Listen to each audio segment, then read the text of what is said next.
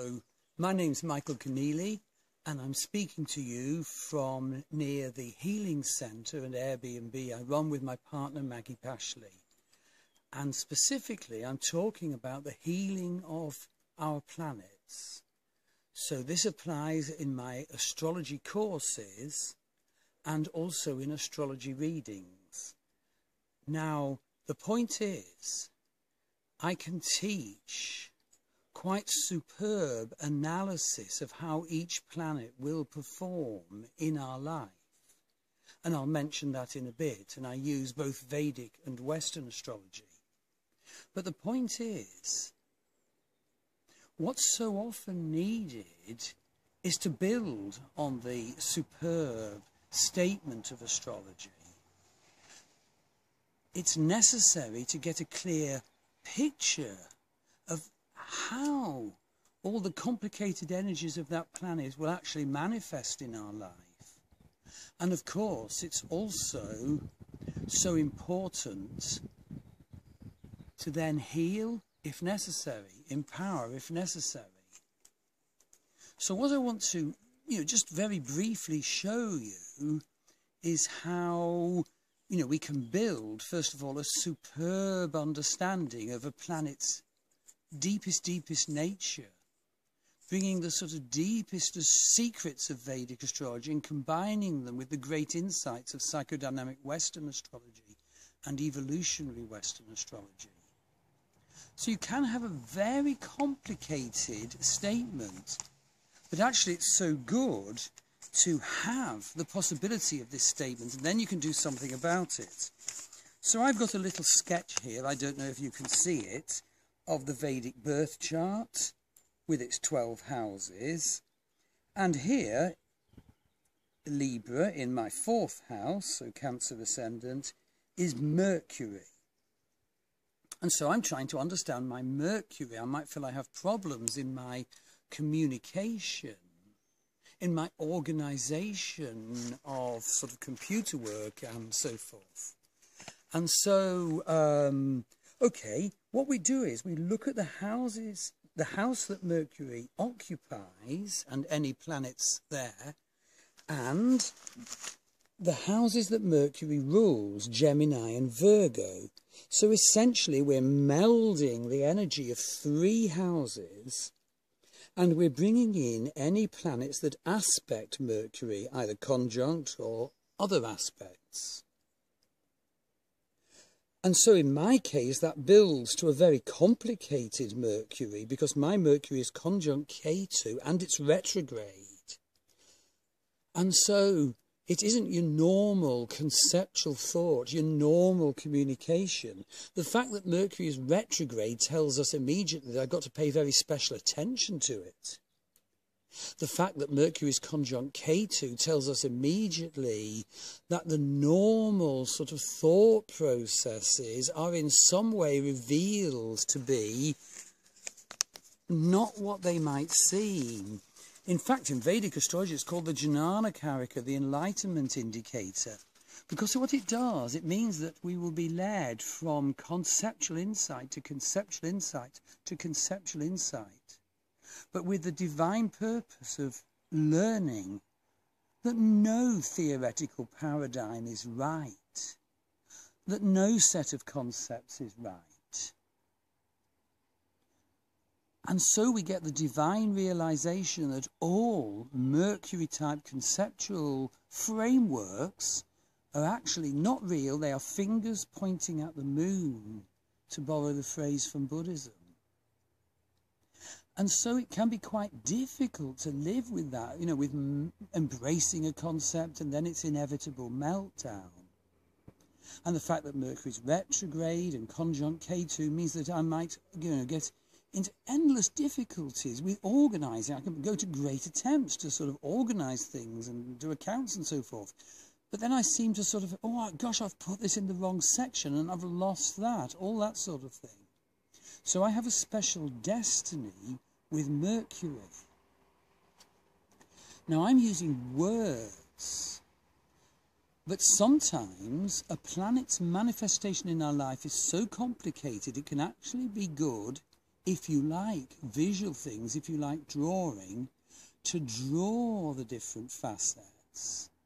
So to put it very simply, if you have any ability at sketching and like that sort of thing, you can draw Mercury in the 12th house, you know, which is the ability to think your way into vast interrelating meanings and connections far beyond the obvious. Or, of course, it can be lies. You know, it depends on how you handle the 12th house things. Mercury in the 3rd house, or just putting it very simply, can be obstacles to do with Mercury and indeed sibling issues. And Mercury in the 4th house, conjunct Ketu, conjunct Sun, clearly indicates that parenting is a very big problem, and it was very difficult to work out what's real. And to build on that, you could actually draw those 3 bits and put them together so that when Mercury issues are sort of coming, you can draw back. Oh no, I don't want to use my conceptualization, my communication that way again. You can see the sketch of the Michael who handles Mercury this way, the Michael who handles Mercury that way, that may not be helpful. And indeed, if it's something you just can't heal, well, then you need to develop a strategy. You know, find someone who will do bookkeeping or SEO or whatever it is for you.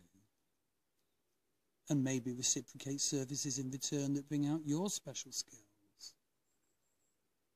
So, you know, we've talked about like a very sophisticated way of working out Mercury. We bring in psychodynamic Western astrology. We bring in other techniques from Vedic astrology that I haven't even mentioned, like Argala, for example.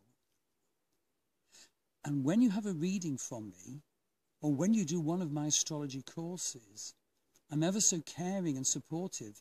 And so we work through understanding of our Mercuries, your Mercury and my Mercury. Every course I do is in relation to your chart and my chart to keep the thing genuine, authentic and grounded.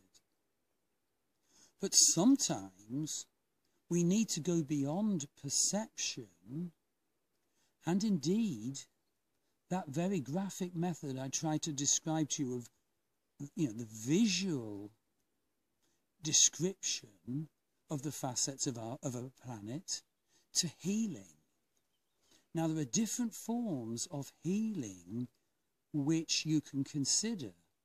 Now, one of them is called EFT, or Emotional Freedom Technique, and it's very simple, and I thoroughly recommend it if you feel it's right for you. Now, my partner Maggie Pashley does this work worldwide, and there's a separate video, which I'll give you the link to in the write-up beneath this video screen and in the associated blog. But basically what you do, you tap on points on the energy meridians of the body. First of all, to authentically put you in contact with the distress that the difficulties of a planet causes you in your life. The meant distress, the distress your soul chose so that you would learn to progress in this life in these particular ways, with these karmas, these swips. To accept that distress, but then to sort of open a way through the blocks so that we are freed up for healing. So that's one method which I'd like you to look into. And as I said, all my astrology courses and all my astrology readings are linked to healing techniques. Well, just to mention another healing technique, I do shamanic journeying. And I've recently had great success with someone who Saturn is transiting across their sun at the moment. That's a big, big transit, especially as Saturn is going through the Gandanta zone, the difficult transition from water to fire at the moment, and twice more in 2017. Now, basically, if we're on course in our life, Saturn to Sun can bring us golden reaping and success. And if we're on course, it can bring illness, pessimism, and professional downfall. And so basically, A second method I'd like to mention that I can do with you is shamanic journeying.